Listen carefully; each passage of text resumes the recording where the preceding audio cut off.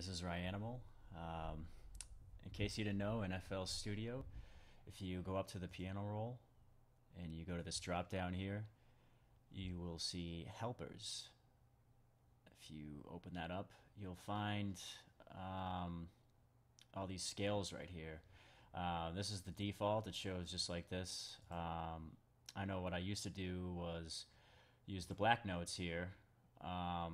So it kind of, the lighter colors here are all the white keys, but I know a lot of people use ghost notes, which help people stay on the scale or quickly stay on the scale that they're on. And that's how I have been doing it until I discovered this, and it actually works a lot better. So if you just click on a scale, choose your root note, you will know right away through your entire piano roll what what notes belong in your scale. That's it.